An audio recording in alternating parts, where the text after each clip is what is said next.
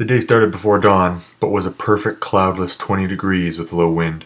We stopped for live mackerel and headed out to a spot the captain knew to be good for tuna. There were whales and seals and birds all around. They come for the fish, just like the tuna. The crew prepped the gear and we started to fish. Within minutes we had a tuna and the fight was on.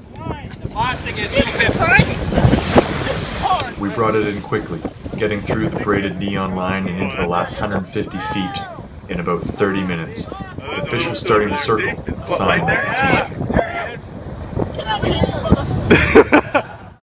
But this wasn't our fish. He wasn't done fighting and took off underneath the boat, snapping the line against the bottom of the hull.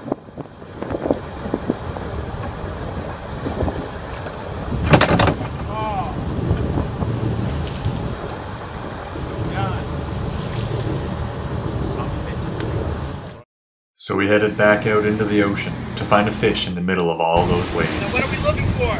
Well, I'm looking to see if I can mark something on the screen. Might see some splashes too, keep an eye for splashes. Lots of gannets, herds of seals, and lots of whales were scattered all around, but none brought the luck they did earlier. Late afternoon, another boat had marked some tuna, so we headed over. The tuna were showing on the scope, but a bit too deep. We used some chum to try to coax them to the surface. They did rise to eat it all, except one on the line. We watched as these monstrous fish fed on our bait, slowly taking everything but the hook. The day had become intensely calm, which added to the tension as time vanished along with the bait. They're slowing down now. Not as many? But then... Oh, candy ho! A fish on the line with plenty of fight. Woo! Alright, we gotta keep this one. We fought it for well over an hour and a half, until we could slowly bring the beast to the surface. Wow! 7 3/4. And there he comes again. Oh, that's a big fish. Oh my god! Yeah. Okay, crank slack. Crank.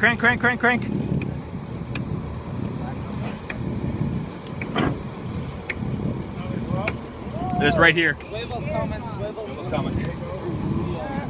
Well, almost up the swivel. We only got a couple more. This Just take pictures. Oh my god! Oh my god!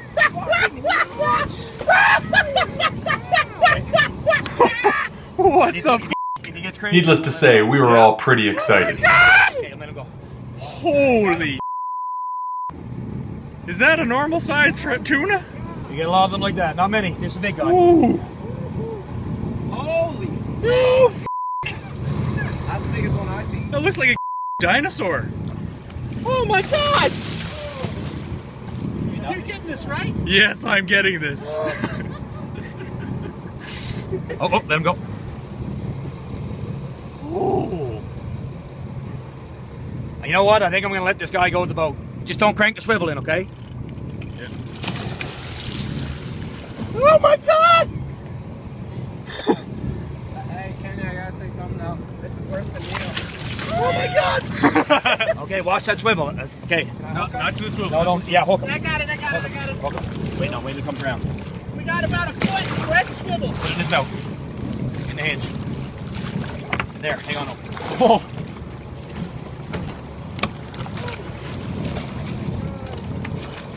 Got him. Hey, give me the knife. Give me the knife. Let that go. Get that out of there. Get that out of there. Get the gaff. Oh my god. Get the gaff. Wow! Okay. Cut the line. Got it? Over the boat gear now. We let him go soon after, and he swam back slowly into the cool waters of the St. Lawrence. The captain said he was 900 to 1,000 pounds, and when he was alongside the boat you could see he was easily 10 feet long. But how big was he actually? Well, this is a fish story, so he's 1,000 pounds and 10 feet long. In the end, we sailed back at sunset, marveling at the day we'd just had. A shout out to Captain Ken and his boat. He would have been happy to go back out and get another one if we wanted to. Anyone looking for a tuna on PEI should definitely look him up.